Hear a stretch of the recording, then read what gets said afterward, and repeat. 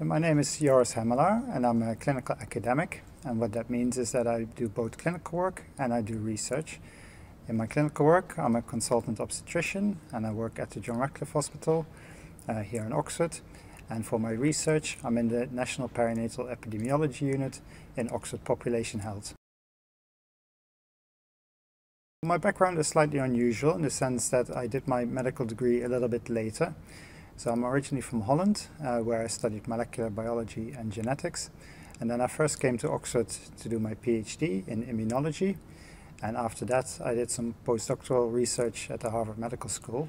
And only then did I do medicine, for which I came back here to Oxford. And after I completed my medical degree, I specialized in obstetrics and gynecology, which I also did here in Oxford. And then quite recently, I became a consultant and got a senior position to do research in Oxford Population Health. So I look at two quite different areas. One is I look at HIV in pregnancy and how it affects the pregnancy outcomes. And the second part of my research focuses on the global spread of HIV. So HIV in pregnancy affects both the mother and the baby, and a lot of the interest has focused on preventing transmission of HIV to the baby during pregnancy. But I'm interested in the other pregnancy outcomes, such as premature birth and stillbirth.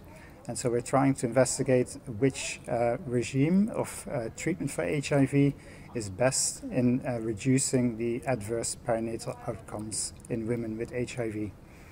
And the second project looks at the global spread of genetic variants of HIV.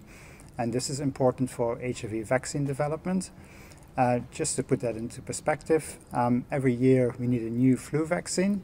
And that's necessary because the flu that is around 1 year to another year differs by about 1 to 2%. And for that we need a new vaccine each year. Now, the different strains of HIV, for which there are about more than 100, they can differ by up to 25%.